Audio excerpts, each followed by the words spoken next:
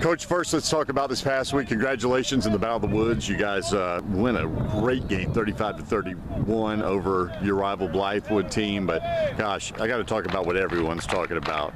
Rudy Mitchell, 467 yards, 4 touchdowns. Yeah, I tell you, it was an amazing night. You know, that's the only word I could come up with that night when they asked me. He just, we just kept feeding the ball, and nobody knew exactly how many yards he had, but it was a lot. And to find out he broke the school record and probably a couple other records throughout the state that night. So it was a awesome feeling to have a guy do that, and especially against a rivalry team, and just a big night for him. And the fact that it was it was all legitimate yardage because it was legit, in a game that went down to the wire. Oh, it was a close game, and every yard mattered. It was we knew. We had expectations we could run the football. We didn't know that we could run it like that, and a lot of those runs were earned runs, as well as the blocks up front were open holes for him, and he made some spectacular plays, some cuts, and so forth. So Rudy's a special guy. He's got a lot of talent, and hopefully he can repeat that again. I don't know if he'll ever repeat that again, but hopefully we can do it again this week. It's going to be a big task for us against a pretty tough Dutch Fork team. So we know Captain Obvious. Yeah, it's not going to happen again. Yeah, you don't think that they think you're going to run the ball, do you? No, not at all. Not at all. I don't think Tom's figured that one out. I don't think he's worried about stopping the run, is he? Hey, the last 4 games for Rudy, just to stay on him for a moment. 4 games ago, 10 carries, 191 yards in 1 half. 3 games ago, 20 carries, 188 yards, and 5 touchdowns in 1 half.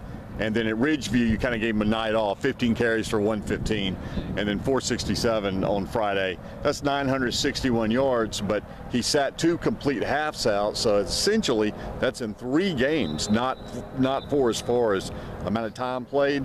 That's averaging 320 yards a game, or you could just say 160 yards a half. Did you ever foresee this kind of production? I mean, with the line up front that we have, we expected to have some big games and some big, but obviously we didn't think we were going to do that the other night. Rudy can run. He's again a special, talented runner, and the guys up front block for him really good with those 2 Shrine Bowlers and some other guys that that are deserving as well. You look at Jalen Wilson, left tackle, had his best game of the season, coming in playing for Emmanuel Scott. Chris Mitchell at left guard had a big night, and tight ends. Carrington Hicks played defensive end, played tight end the whole night, back and forth. So we had some other guys step in to help Rudy and make that thing happen the other night. All right, Dutch Fork coming up on Friday. Obviously, everybody's already got that game circled for Friday. What do you anticipate?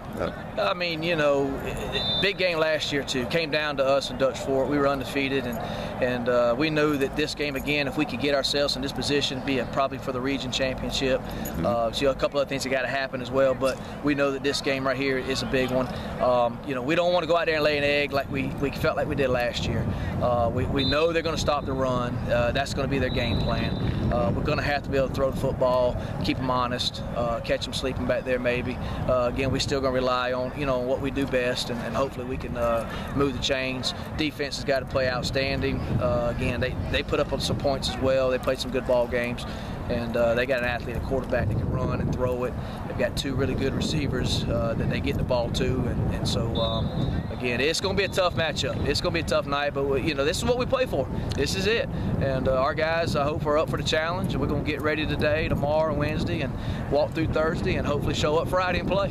Do you think that last year, the way things went down after starting undefeated, and they got you pretty good over here in the rain, it was kind of a it was one of those games. We had a couple of I think turnovers. Yeah. We had some delayed games. Couldn't ever really get in the groove.